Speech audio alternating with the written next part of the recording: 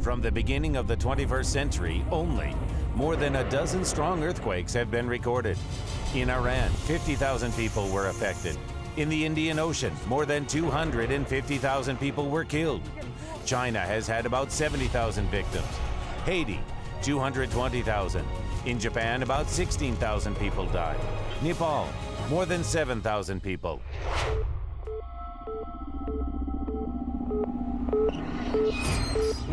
More than 600,000 people died in the first 16 years of the new millennium because they were caught off guard right in their homes. Are there any technologies that could, if not exclude, at least reduce the number of victims in the future? And what can be done today to protect people from unavoidable disasters? The reason for most earthquakes is the constant movement of lithospheric plates. There are tensions at the points of contact, and this tension can accumulate gradually. This way, it accumulates a huge amount of energy. At a certain moment, when the tension reaches a critical point, an abrupt shift of plates occurs, causing wave oscillations on the surface of the Earth.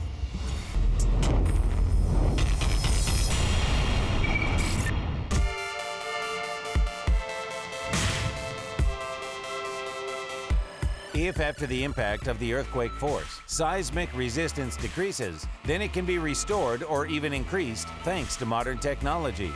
We are used to the fact that building structures are reinforced at the stage of creation of every detail. The most striking example is reinforced concrete. Steel fittings inside and concrete from the outside is the most common building material of the 20th century. But if there are cracks in the concrete, it's the end. The construction will not hold. But it will. And thanks to those compositional materials of the 21st century. Carbon plastic, or as it is properly called, carbon composite material, has great properties. It is stronger than steel in certain parameters. It is lighter and more durable. This material has a very high rigidity and great tear resistance. It's seen best of all in the testing laboratory. Here, reinforcing materials are tested. They are manufactured at the same enterprise, but in an adjacent room. Vladimir, good afternoon. Good afternoon. Only one question gives me some trouble. How does this thin carbon fiber become stronger than metal? What is the secret? Well, fiber, it is initially stronger than steel when it is still synthesized in production. Well, it's hard to say. But thanks to the fact that we put it in a matrix, epoxy resin, polyester resin, or some other matrix, we can create a form which maximizes its strength properties. We have a great opportunity to see what loads the same sized steel and carbon composite materials can hold. Can we break it? Oh, sure.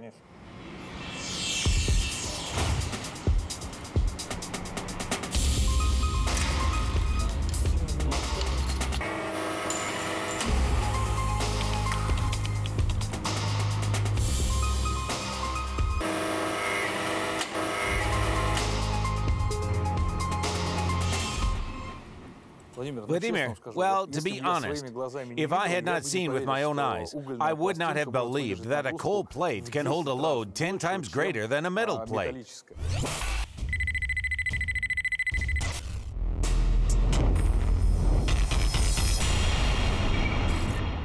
At first sight, there are two identical reinforced concrete beams, but this is only at first sight. This one is reinforced with carbon composite material. Now we will find out if the reinforced beam has become stronger than usual. Alevtina will help us with this. She works in this laboratory. Well, do you regularly face such problems? Yes. And how can we find out what is stronger? Now we will determine the strength by folding a reinforced and not reinforced beam. So, will we fold them? We will test them on the press. On the press? Yes.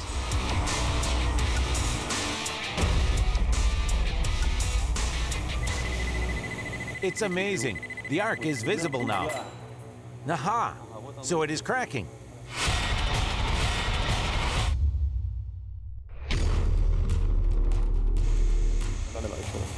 So, we have the same conditions. We did not displace the support. The traverses are at the same distances. There are the felt pads, and Aleftina is starting the press. Let's go. The destruction of the reinforced beam occurred with a pressure of more than 2 tons. This is almost 3 times more than for a non-reinforced beam. A thin layer of something black and unclear makes concrete become 3 times stronger. Using a carbon composite to reinforce buildings and stopping armored concrete are too expensive now. But there are cases when light, modern material is the only chance.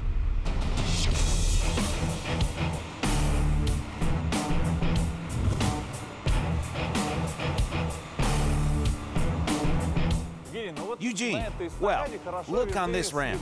Signs of destruction are visible, yes? We see the consequences of atmospheric precipitation, some micro-vibration. Well, and obviously the seismic stability of these structures. Well, more precisely, their holding capacity eventually decreases. And how are these objects restored? When we are talking about the column, it is the most effective, probably appropriate and fastest way to use the carbon tape, which wraps around the column, creating a clip, and thereby restoring the original characteristics of the structure. Can you describe how this process happens? First, the column is restored to the correct geometric shape. It means we smooth the surface out with special remote compositions. Then, if necessary, we polish it. After this, we apply an epoxy binder. And then we apply carbon fiber to the epoxy binder. The process of plastic formation takes place on the structure. It will take 7 days. The glue will finally harden, and this support will become even stronger than it was before. Everything took about 30 minutes. But the most important thing in this technology is that it allows you to get close to the most difficult places. And with its help, it is possible to strengthen not only individual supports, but also whole buildings.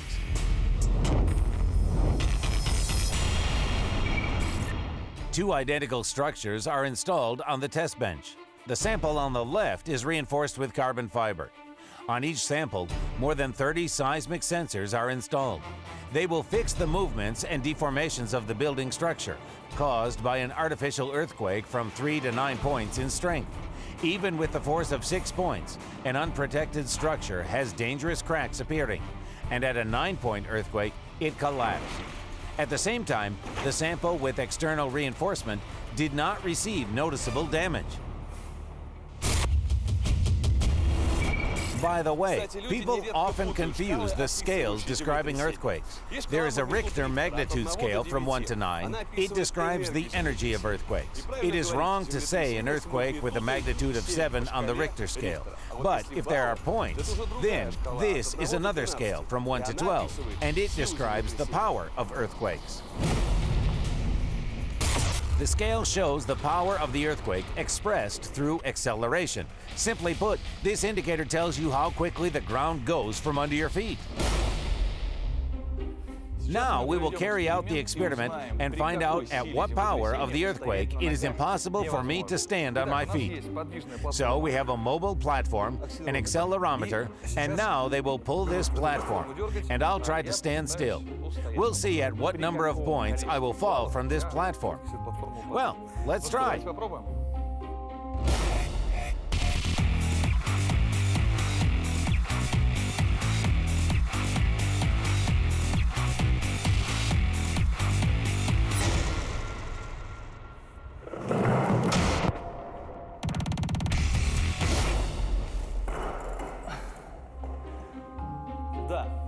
Yes, with such an earthquake power, it is impossible to stand still.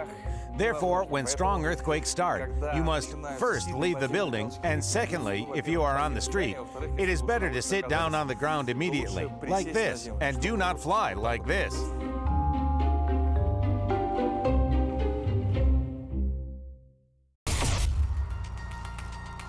If you cannot stand on your feet when the tremor is strong, how then are buildings designed to hold such loads? We go to the Science Center, which deals with such tasks. And what is the difference between, well, the buildings that are built in dangerous regions, well, from those which are built here in central Russia? We are trying to design buildings not only for the bearing capacity in the vertical plane, but also for the bearing capacity in the horizontal direction. Suppose, in this stand, yes, you can test the displacement of the Earth's crust that occurs during an earthquake, really. At this stand, we set the impact, which simulates the seismic load on a building, structure, or building structure. In this research center, mathematical modeling and full-scale tests for the seismic stability of a variety of constructions are conducted. Here, basically, they use the method of dynamic resonance, gradually changing the frequency of vibration.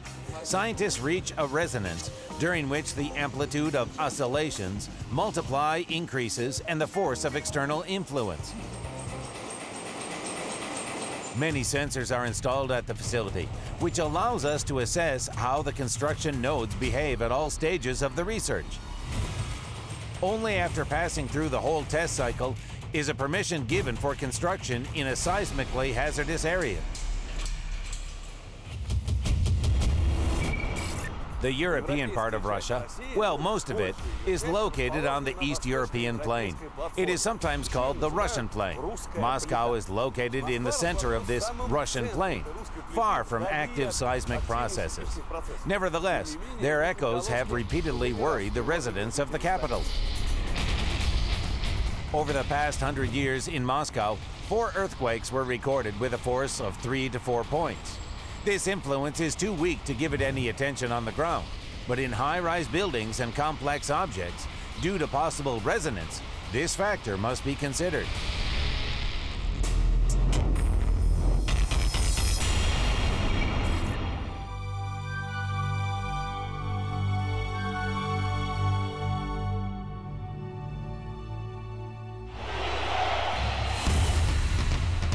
This is the CSKA Stadium. Over 2 years, the participants of the World Cup have been training here, and now this is one of the most interesting construction projects in the capital. Alexander, what are the requirements for designing such large and beautiful buildings? Well, of course, sports buildings, including our stadium, have special increased requirements for safety. First, of course, all these structures, in case of an earthquake or some other emergency, must hold their own weight. Ensure the safety of people, so that people can be safely evacuated. There is a rather complicated design of our awnings above the stands. So all calculations were made regarding these structures, including wind loads. Due to the large sails, the structure can experience loads opposite to its weight. That is, like a wing, can start to rise. This building is constructed with a large factor of safety. It can withstand earthquakes to 8 points. And although the probability of such an event in Moscow is unlikely, the designers had to consider the human factor.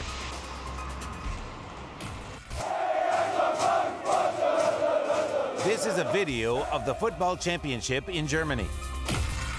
The crowd is jumping and shouting something, and they literally begin to swing the platform of the stadium. And here it is clearly visible that the amplitude reaches, well, probably tens of centimeters. Big enough. But is this stadium designed for such loads?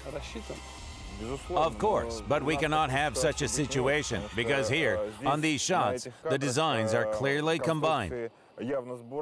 They just went into resonance with the fans' movements and began to sway. Combined structures do not have a rigid attachment. In our situation, the stadium monolithic skeleton is based on 2 underground floors. Won't there be a resonance here? No, it will not arise, because they will jump like everyone on their plate, on their piece. This is a separate design. It means these longitudinal levels in steps with the interval of approximately 9 meters. This is a separate structural element. Each step, it is not even connected. It means if there is a vibration, a deformation from the vibration, it will be from a beam to a beam, and the reinforced concrete structure itself will not be able to produce resonance. It's not so easy to rock. Even insignificant fluctuations and movements of construction in real-time mode are recorded by a monitoring system consisting of more than 350 sensors placed at key places of the stadium.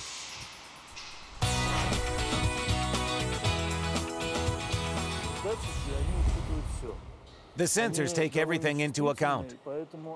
They are quite sensitive, and therefore they record any changes that happen at the stadium, whatever their cause is, whether it was the wind, whether it was flooded by the fans, whether there is an earthquake somewhere far away, or some wave.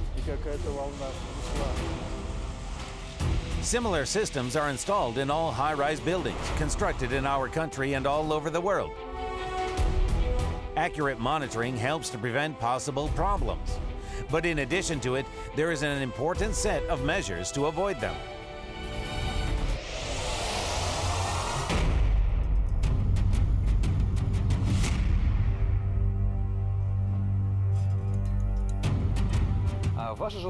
Does your laboratory just deal with reducing the seismic load on buildings? How can you protect the building from what was here? The principles of seismic isolation is just to separate one part of the structure from another, or the construction from the ground, which is the source of the impact. Alexander, I've noticed some interesting designs here.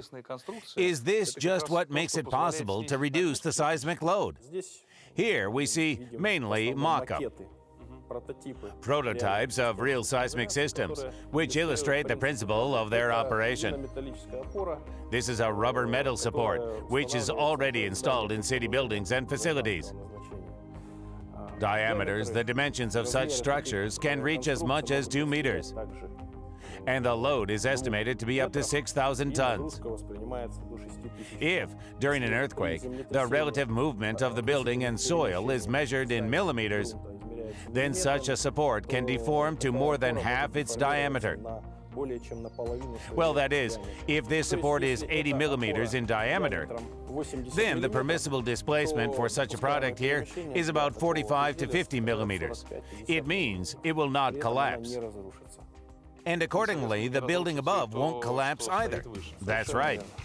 In our experiment, we decided to test the prototype of the new pillar created at this research center. It consists of 2 sites connected by elastic rods and a central column, which is rigidly attached to only one of these sites. Well, the test stand is ready. Seismic insulating stands are installed. And now we will try to recreate our scenery of a 9-point earthquake.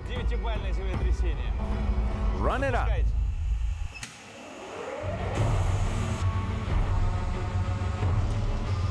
Seismic insulating supports cannot put the vibration down completely, but the vibration has become noticeably lower.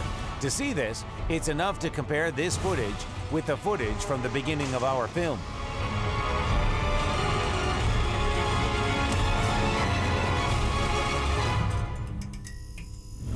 With such a simple but elegant engineering solution, we managed to lower the seismic load on our design more than 2 times.